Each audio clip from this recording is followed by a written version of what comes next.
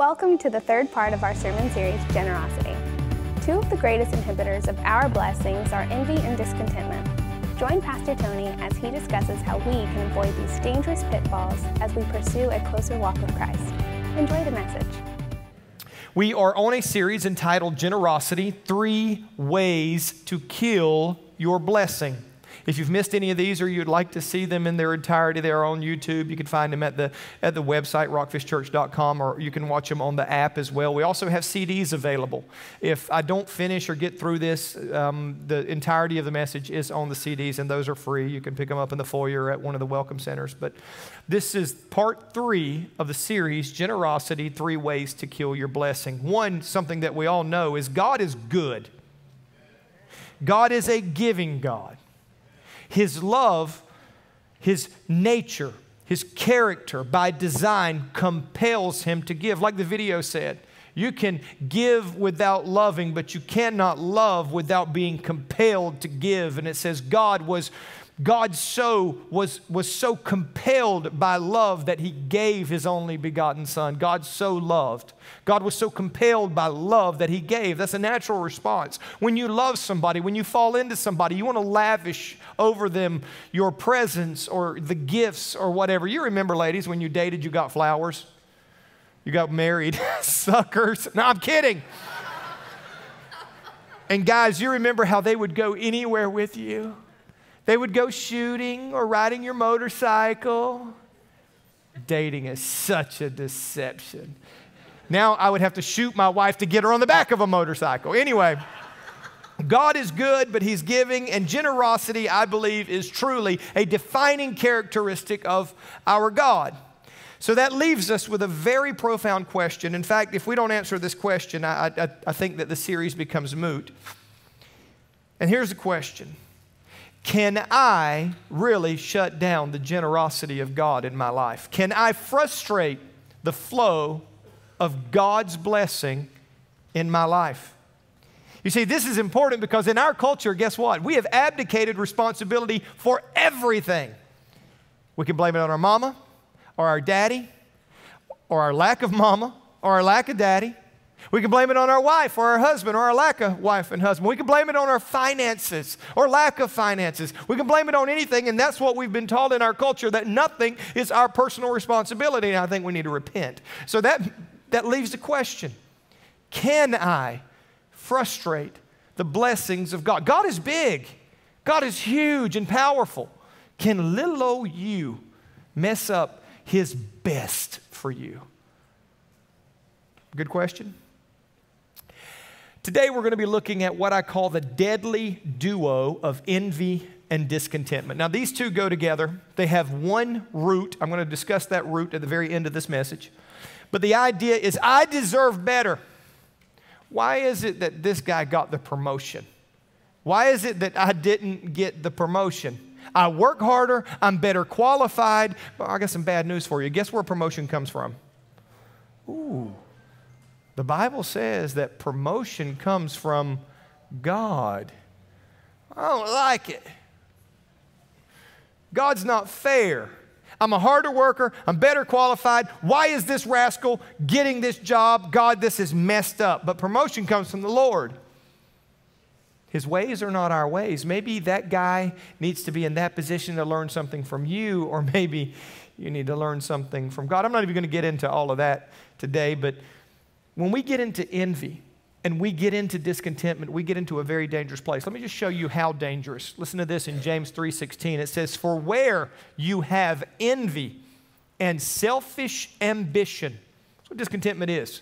Selfish ambition, dog-eat-dog world. I'm going to get mine. I got to get the best end of that stick, whatever that deal is. Personally, let me just throw this out there. If you do a deal with me, I don't have to get the best end of the deal.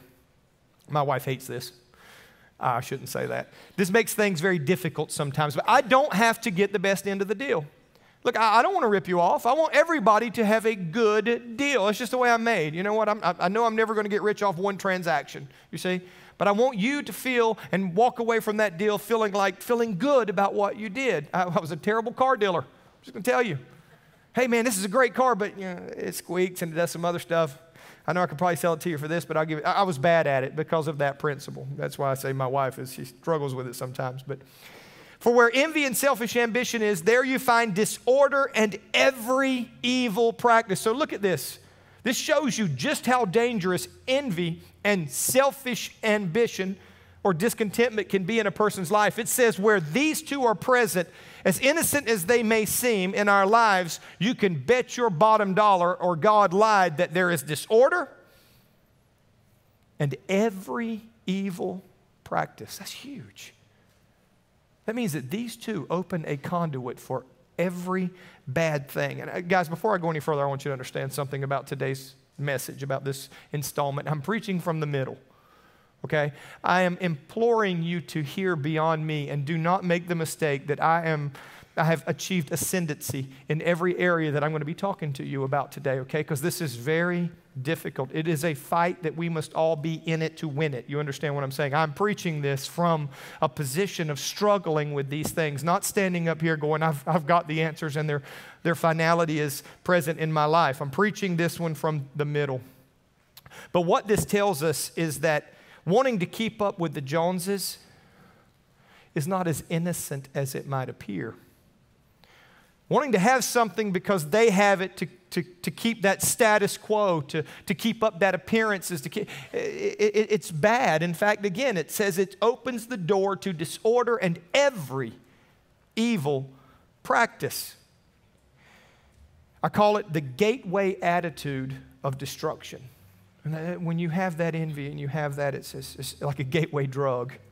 Now, back to the question that makes all of this relevant or irrelevant. Can I shut down the generosity of God in my life? Can I frustrate the flow of God in my life? May I have a little bit to do with what's going on? So you already be open and honest and transparent before God. There is a story that I believe is going to reflect this undoubtedly. It's going to show us very clearly what this looked like. Joshua 7 and 8. Many of us are familiar with this particular area in Scripture. You remember when Moses had died and Joshua rallied all the troops and he said, we're going into the promised land and we're going to take the first city is Jericho. And God says, I'm going to give you Jericho. Well, that's not the story. It precludes the story or it's just before the story that I'm going to be talking about. But in the book of Joshua, when they crossed over the river, God said, I'm going to do something miraculous. We all know the story. They marched and they marched and they marched 7 times and the walls fell down and something happened. God gave them an incredibly powerful victory over the city of Jericho, an incredibly fortified city that everybody looking on said, if they can take Jericho, they can take anything. This is the insurmountable opposition. If they can do this, and sure enough, God gave it to them. And all the nations of the entire world over there began to shake and tremble because they understood that their God was present with them. Their God was powerful to deliver. And if it had destroyed Jericho, it could destroy anything. With that, God set one condition. He said, listen, I'm going to give you this city. I'm going to give it over to you, and you're going to have tremendous success, but listen to me very carefully. And this is representative of the tithe. He said, do not touch anything in this city. Do not take 1 red cent. Do not take any of the cattle. Do not take any of the people.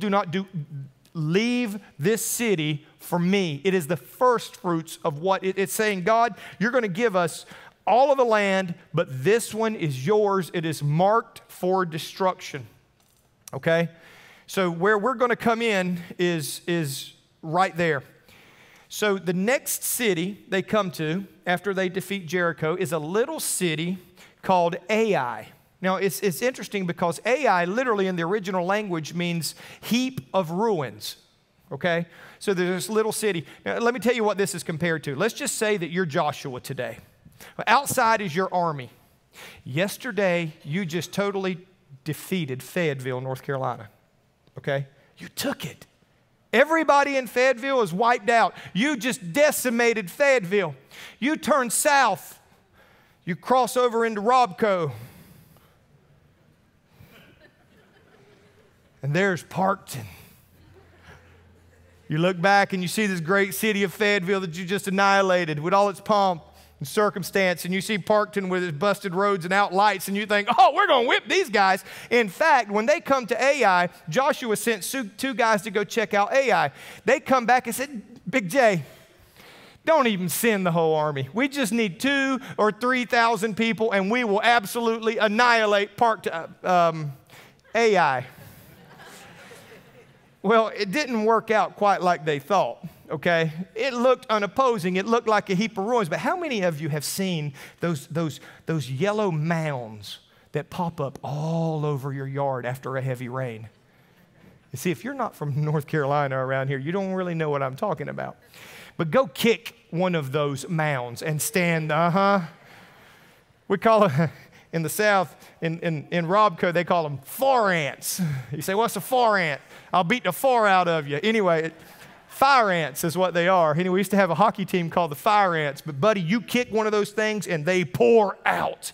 And they will grab onto you and bite you, and they fully expect to die. I'm convinced of that, because they bite you and they curl up. Next morning, you got blisters. It's bad. Well, that's what happened. These 2,000 or 3,000 guys roll up in front of the city of the gates of Ai. They kick open those gates, and those rascals poured out on them like fire ants. They started biting them. They took off running down the hill, killed 30, I think it was 36. Please read this section of Scripture. It is so rich. I'm just pulling out a microcosm of what's in this. But they poured out on these guys, and they whooped them.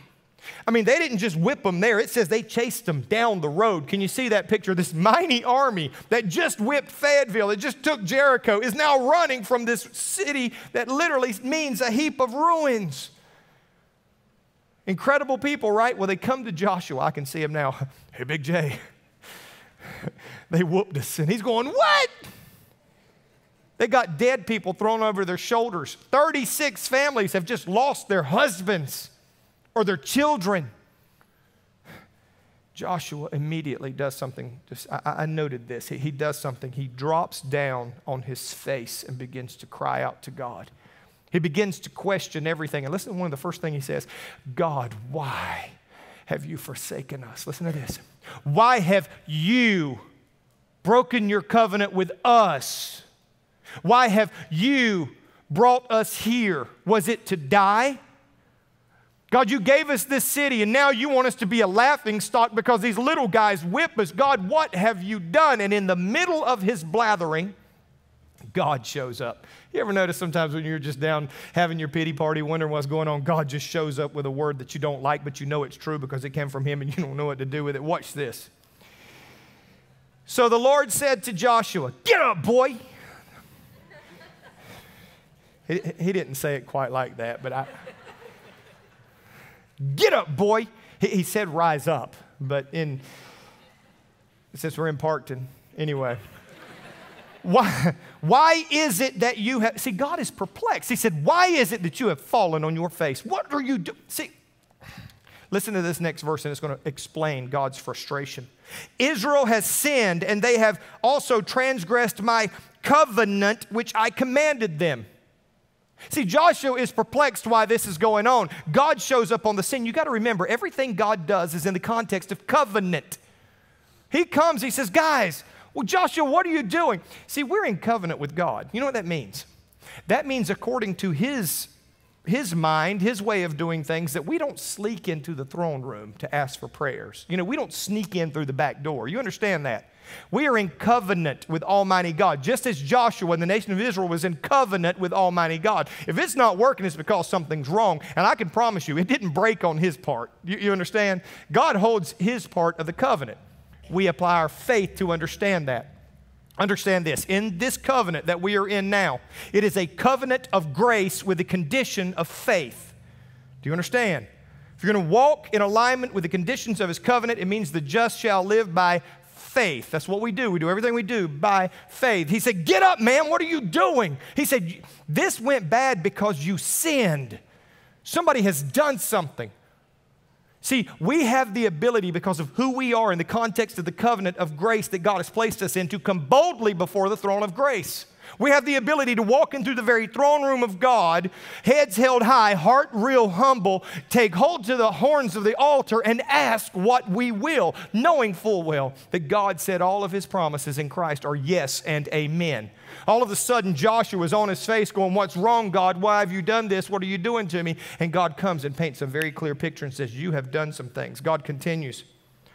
He said, my covenant which I have commanded you, and they have even taken some of the things under the ban, and have both stolen and deceived. Moreover, they have also put them among their own things. Listen to this. Therefore, the sons of Israel cannot stand before their enemies. They have turned their backs before their enemies, for they have become accursed. Listen, I will not abide with you anymore unless you destroy the things under the ban that are in your midst. This man, these people, this person that we're going to discover, effectively killed the blessings of God. Listen. Not only for himself, but his behavior affected the entire nation. See, there's some of you in here who are doing stuff in your life and you tell me it's none of my business. Pastor Tony, it's only hurting me. I know it's wrong, but what's the damage? Let me tell you what the damage is. If you are a part of the body of Christ, at very least, you are robbing the body of Christ of the resource that God called you to be. At the very least. Maybe God destined for you to become that man or woman of God of prayer who can intercede. Maybe I die because you don't take your part as a prayer warrior that God's called you to take. Every one of us are connected. Every joint is designed to supply. When you rob God, you are robbing the body. You understand? The person who took this didn't just affect him. 36 men, husbands and sons died because of this person's compromise. God said, you need to consecrate a fast. You need to tell these, here's what it looked like.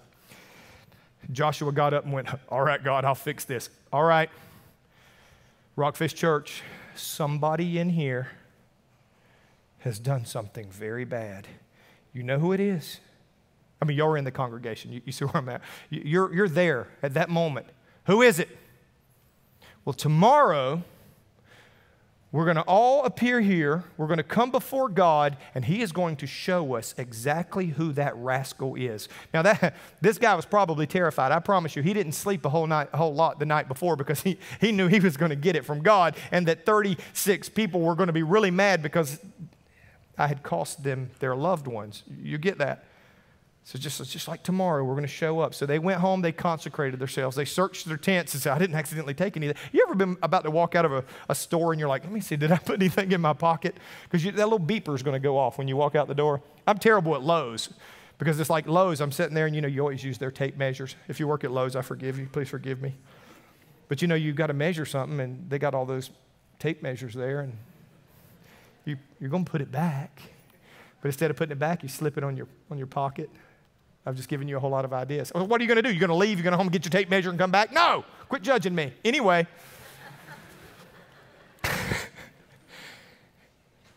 They're at home. They're searching their hearts. They show up the next day, and sure enough, God points that rascal out. All the tribes, all the family, they did what's called casting lots. I equate it to flipping a coin. All right, is it that one? Nope. Tails, you're out of here. Next. Oh, heads. We got the tribe. They narrowed it down to the tribe. They put all the families out. All right, is it this family? Nope. Heads, he's good. Tails. All of a sudden, it falls on you.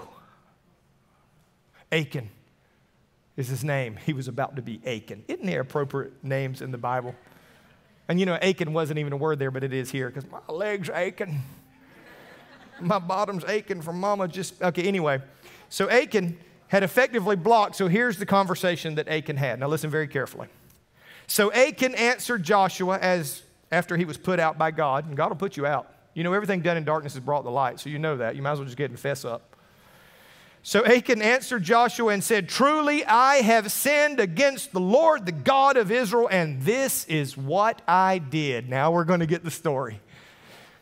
He said, when I saw among the spoils a beautiful mantle of Shinar. And you go, well, a beautiful mantle of Shinar means nothing to you, right? You're going, what? A robe? This guy, he saw a cloak. He did this. He compromised because of a cloak. Well, this wasn't just a cloak. I was doing some research, And I went online, and Gucci has a $23,000 jacket. And some of you would recognize it. You ought to be ashamed. So I remember listening to these ladies talking. They're like, oh, do you see those shoes? She's $1,600 shoes. I'm going, one, you need to repent for even knowing that. But this wasn't just a jacket. This was a Gucci. Well, what I mean by that, it was their day of a Gucci. It was a particular robe that was only made in one place on the entire face of the earth. One place was capable of producing something this significant. One place. To wear this, remember when fur jackets were the thing? This was the $24,000 fur jacket. It embodied prestige. It embodied pomp and circumstance. So don't roll your eyes. It wasn't just a leather jacket from somewhere from Walmart. This was a Gucci. And some of you understand. And 200 shekels of silver. He said, I saw 200 shekels. You know what that is? That's cash money. That's not only cash money, it's $20 bills. Now, what I mean is it's spendable. See, you find money laying beside the road and it's $100 bills, you might get busted with it, but it's $20. It's broken into spendable increments that can fit right into your bank account with no suspicion. Cash. Everybody knows what you can do with cash. Listen to this, and a bar of gold, 50 shekels in weight. No, this is interesting. Listen to this. This wasn't just a bar of gold. When you look into the original language, it literally says it was I ought to be careful. Never do this. Watch this, boys, right before somebody does something really dumb. Never do this, but it was a tongue. Never stick your tongue out on camera. That's what it was, your tongue of gold. You say, what does that mean? Here's the speculation. The robe was worn by the priest of the temple, the temple of the idol that contained the contributions of silver, which was the cash, and the tongue was the idolatrous altar upon which the contributions were placed. He found an idol's tongue that was 50 shekels. Again, the speculation is all of this happened in an idol's temple. Just like our world. We got no business operating in this world. We got no business desiring the things that are of this world, and this plays out so beautifully. So I'm going to ask you, what's your price? For what are we willing to compromise both God's command and the flow of His blessing? Because that's a reality. Status, stuff, sensuality. I was going to put square footage because it's status, stuff, and square footage really sounds cool. But stuff and square footage is kind of the same, so I went with sensuality. That's more appropriate. Lust of the eye, lust of the flesh, and pride of life. Do you see something? See, because we look at poor old Achan, and it was pretty obvious for him, but what about us? At least he compromised for a Gucci. At least he compromised for cash money. Very often we compromise His command, our obedience, and forfeit His blessing for something much more meager, much meager. For sometimes it's just to feel good. How many understand that sin is pleasurable? Listen, be careful, Tony. If it wasn't enjoyable, you were doing it wrong. I'm just saying.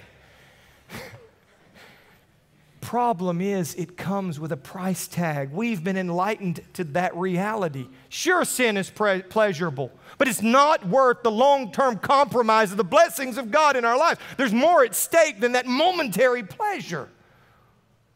While pursuing the momentary gratification that is brought by status. Who cares what you think? They don't like you anyway because you got something they want because they're envious. Stuff, come on guys, it's going to burn. How much do you get to take with you to eternity? Not even your fancy Gucci jacket. Well, they might dress you in it and they stick it in the ground, but somebody's going to dig you up and steal it later. Sensuality, your appetites. Guys, what's the problem? For what price are we willing to compromise?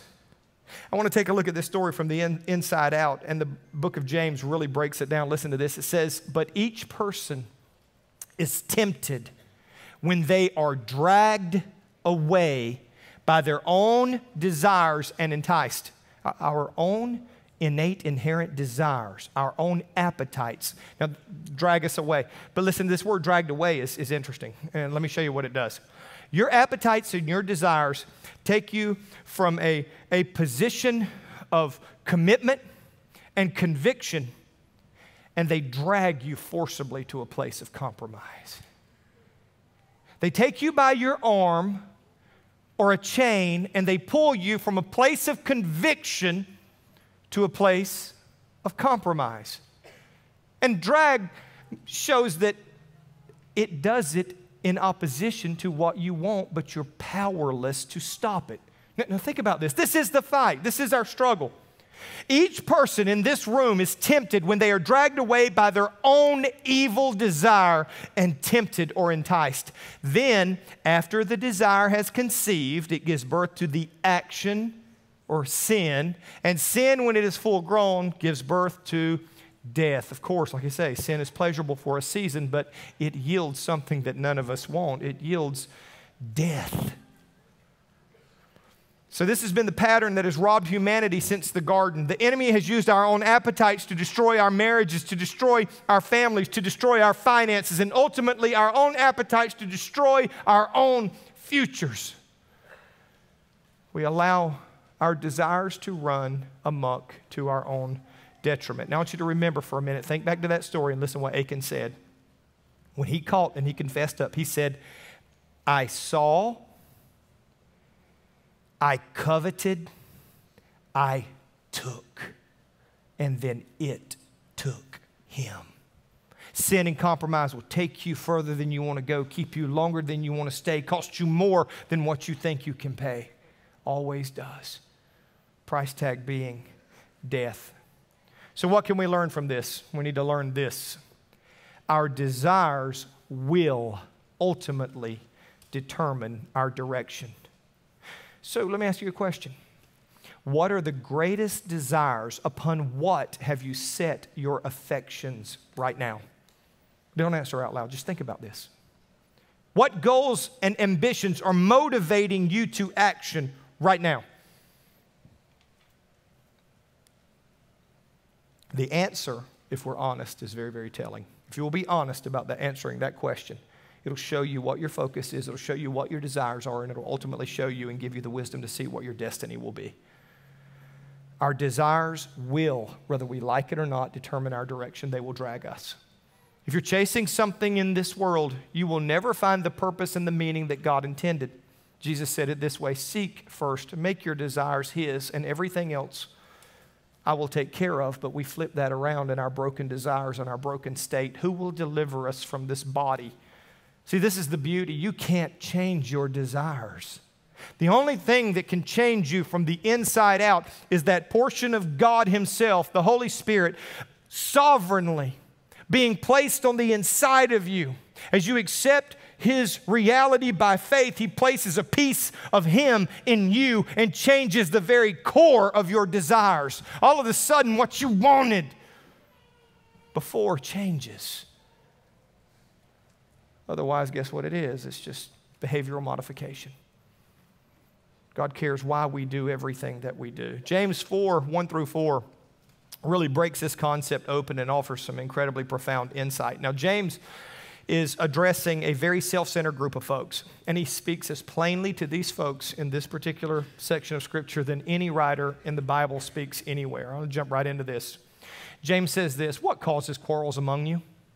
Do they not come from your desires? Remember, your desires will determine your direction. It will determine your behavior. Do they not come from your desires that battle within you? You desire, but you do not have, so you kill. Pastor Tony, I've never killed anybody, but you've resented the man who got the promotion when you didn't.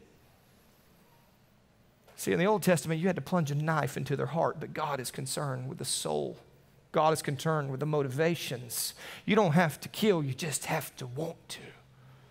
You just want to have to, you just envy and it opens the door. Remember, He got it. You forget that promotion comes from God, and you abdicate responsibility and set about trying to bring about your own ends. That is, again, motivated by that one thing that feeds both the discontentment and the envy. Listen to this. You desire, but you do not have, so you kill. And you covet, but you cannot get what you want, so you quarrel and you fight. I'm going to make it happen. You tell me no, well, I'm going to find a way to work around you and get it. Ooh, you're in a dangerous place then. When you choose to intentionally usurp the order, remember where it says there is disorder and every evil thing. When you say, God, I'm going against your order of authority. I'm just going to jump in line. I'm going to do this. You open the door for some bad stuff. At the most primal level, what most motivates us to anger? I mean, think about it. Why do you get mad? Think about it. What really causes anger? Can I just be honest? You don't get your way. I'm in this boat, I'm preaching from the middle. We don't get what we think we should get when we think we should get it. That makes me mad. And we throw a temper tantrum for which we would spank our children. Yet we give ourselves a pass. Or somebody doesn't do what you think they should do when you think they should do. I'm just being honest.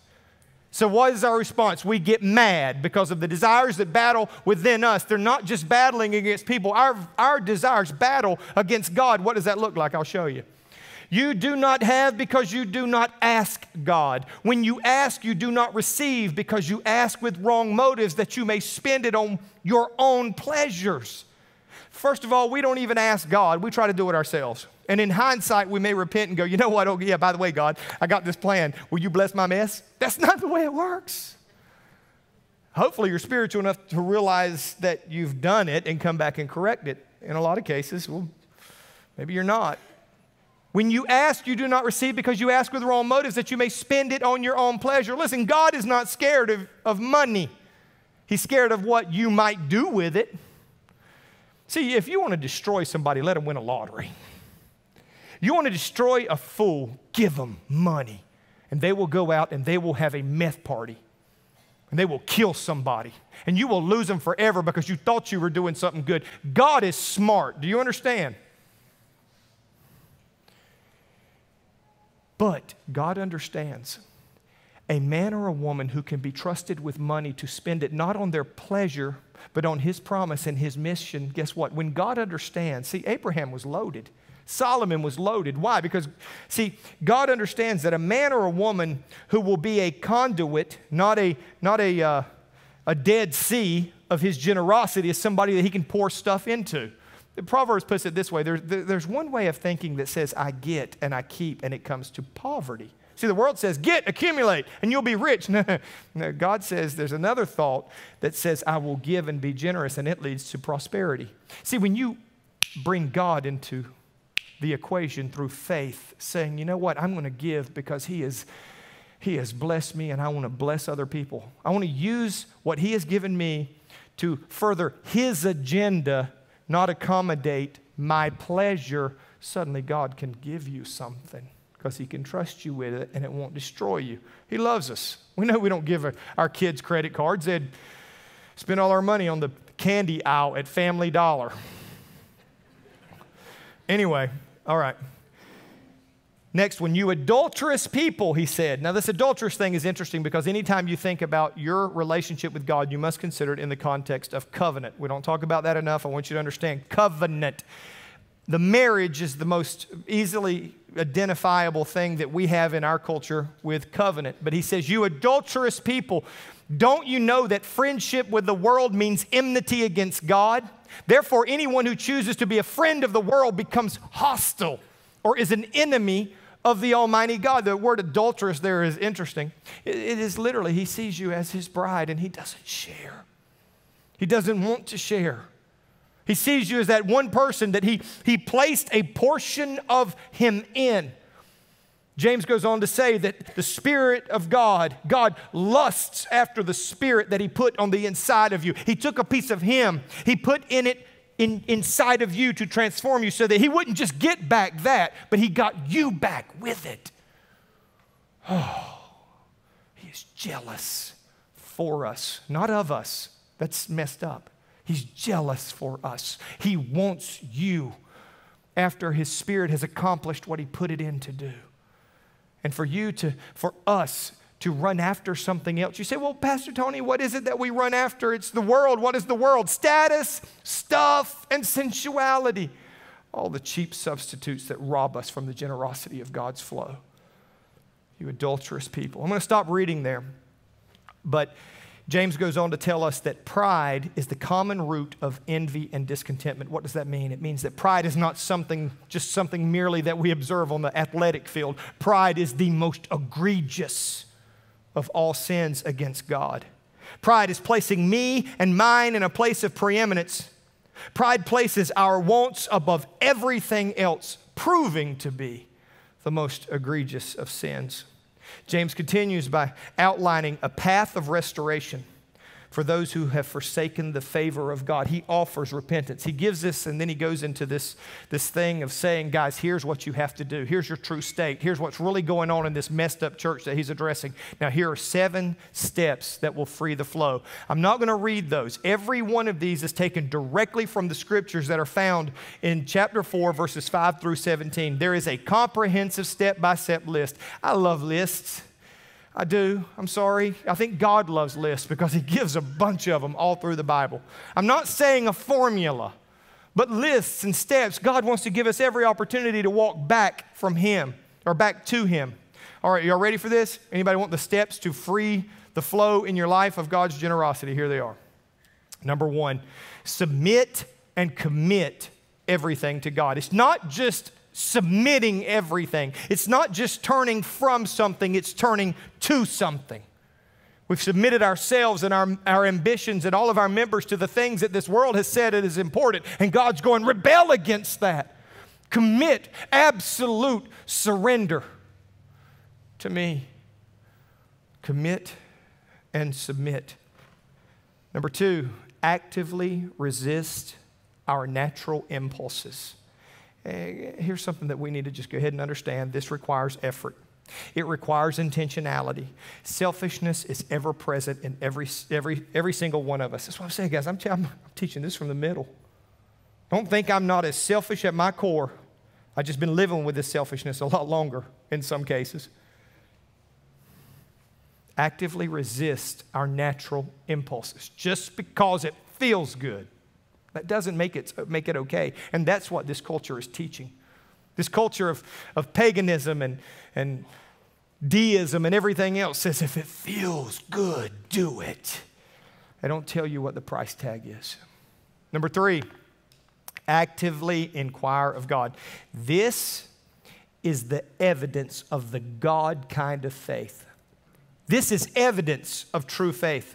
Pride says, and I said this, how many times have we started to do something only to turn around and again think of God as an afterthought and say, oh yeah, actively inquire of God. Why is this the evidence of true faith? Because if you believe that God is, which is the first prerequisite, and you believe that he is a rewarder, that means you're going to actively invite him into every area of your life. Something that God's been doing in me for a couple of months now is when I wake up and when I'm praying, when I'm connecting with God first thing in the morning, my heart says this: God, please give me the grace to not miss one opportunity to invite you into whatever circumstance I find myself in today. There's a reason. I'm going to get to that in just a minute. But inviting God, actively inquire of God. If he knows the truth, we need to hear it. Number 4, abstain from sinful behavior. I must admit, I was going to say, stop it, and just put there, but I thought abstain from sinful behavior might give a little more context. Why do I say that? God's grace grants power over sin in our lives. Did you hear what I just said? You were not saved and filled with the Spirit of God to continue in the woefully selfish, broken habits that you were found in. God's grace was given to you that you might not continue in sin, but that you might continue free from sin. Listen. Just because I have a sinful nature doesn't mean I'm obligated to sin. Well, Pastor Tony, all of us sin every single day. Listen to me. Stop it. Newsflash, no, you don't. Every single one of us walk every day with a violent opposition to what is good roaring on the inside of us. But never does God give us permission because of that, because His grace is greater than any power that would keep you in the bondage of that behavior. My life, your lives are testaments of that. That God's grace is stronger than the habit that held you. God's grace is stronger than the chains that bind us. You have been called to freedom. Freedom from what? Freedom from walking under the dictates of your flesh and the demands that you sin. Yes, there's a battle that rages. But God has promised if we will seek Him, that He will give us the power to achieve ascendancy over every area of failure in our life. We were created to be more than conquerors. You know what that means? That means hope for this world. It doesn't obligate us to accept every sinful behavior that's in our lives. Number 5, stop trying to date the world. Why? Because when you realize what you've been kissing on, as the corpse that it really is, it's going to be hard to get that taste out of your mouth. Do you understand? Stop dating the world. Stop dating and looking for meaning and status. It's an erroneous, adulterous relationship in what we have, in our stuff, in our status, in our sensuality. God calls us, but we want to, as Christians, as a church, just smooch all over that thing that is dead. Stop trying to date the world. If you think you're going to be intimate with God and intimate with this broken mess at the same time, you are deceived. God's not a swinger. God's not going to share you with anybody. He is a jealous God. Rightfully so, because He's given us something incredible. He says, purify your hearts, you double-minded. You who have a divided soul. One thing God does not like is divided loyalty. You've heard it. If you don't stand for something, you fall for everything. That's not just a cool saying. That's a fact. You do not totally commit, you will find yourself totally submitting to every desire that comes along, and every temptation causes you and us to stumble. You can't have a girlfriend and a wife. Try that. Let me know how that works for you. If it doesn't work here in this broken mess, you think it's going to work with a holy God of glory? Yeah, right. Plus, who can deal with 2 wives? All right, next. Humbly seek the presence of God. Listen, you can call me what you want. You can leave out of here thinking what you want, but here's what I want. I need, I crave, I desire more of the presence of God. Why? Because His presence is the difference maker. If there's something that's going to be a telltale sign of the lack of the power of the church, it is His presence. Guys, it doesn't matter what we do if we do it void His presence. You know what it is? It's nothing more than a gratification or appeasing of our personal desire to accomplish something. We need God in the midst of us. That's why at times during praise and worship, you might look over and I might have a funny look on my face, because I understand that God inhabits the praises of His people, and I crave His presence. And that's for one reason, because it is His presence and His power that has brought deliverance in every area of bondage that has been in my life. And I'm not saying I'm totally free from everything, but I can guarantee you this: when Christ reaches His end for my life, which I 100% am willing to submit to, He will present me to Himself as a spotless bride. That's His desire for all of us. His presence is the difference maker. Amen? I don't want to clog the flow. I want all of Him that I can get. I want God to be real to me. And last one, and this is a very practical one that He throws in the middle. If you want to unclog the pipes, if you want to make sure that you don't kill the blessing, stop trashing people. This is a very obvious way to preserve unity and secure the continual flow of God's generosity. Why? Because people are your practice for His presence. What'd you say, Pastor Tony? I said people are your practice for His presence. If you can't retain right relationship with people, if you're not aware of when you've hurt them or willing to get it right, do you think you're going to get it right with a God you can't see? Have you ever said something to somebody and when you were talking to them, something come out and it's like, oh, don't know if I should have said that. And you go home and you're thinking, wow, maybe I shouldn't have said that. One of two things are going to happen. You're going to come back and you're going to make sure that plate is clean, or you're going to let it fester. See, if you can keep it right with people who are made in the image of God, it's a real good indicator that you will be sensitive when the Holy Spirit says, Tony, don't do that. Don't make that decision. Don't go down that road. It's a dead end. I want you to think about this. I just want you to ask you this, just in this moment right here. We've said all this to come to this point. We talk about allowing God's generosity to flow in our lives. Achan had taken some things and he had buried it among his own things. Do you have things in your tent? Are there things in your life that you absolutely know should not be there? There's only one response. We need to go to our tents and we need to dig up that thing that is cursing ourselves. Maybe it's a behavior, maybe it's a relationship, maybe it's a lack of sincerity or lack of commitment. Maybe you're not committed. But many of us have absolutely surrendered. But I want to say this to you very, very quickly. God is a God of absolute surrender. But sometimes we find ourselves picking up and carrying things that we shouldn't be carrying. We accumulate things from the victories and the failures and whatever, and we hide them in places. And all of a sudden, Paul said it this way. He said, get rid of every weight and every sin that does so easily attach itself.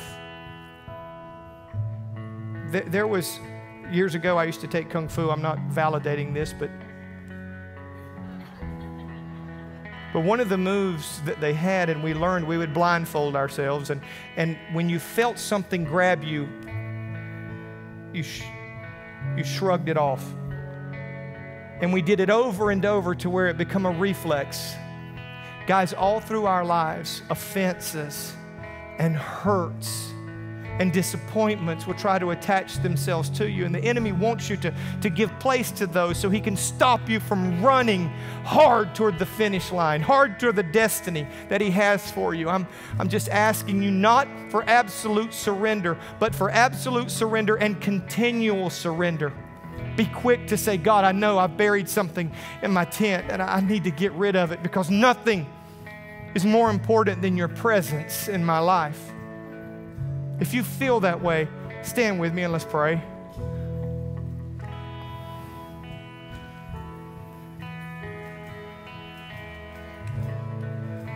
I'm going to pray for you, and I'm going to intercede kind of in a way, but there's going to be people up here to pray for you. If you need further prayer, please don't hesitate. Come up after service and somebody can pray for you. But if you desire to walk under that open heaven, to be that presence of God in the earth like never before, I'm going to ask you, set yourself in agreement with me right now. Father, this earth and the fullness of it is yours. God, I'm asking you, God, anything that is hidden within our hearts, any areas of compromise, anything that we have not surrendered, Father, if we've been dating and messing around with the world, I'm asking you first and foremost, Father, forgive us. God, we know that everything done in darkness is ultimately brought into the light, but Father God, we don't want to cause harm in anybody else's life. And we don't want to stop the flow of your generosity and kill your blessing in our life. So Father, I'm asking you by your grace to make our hearts clear to us.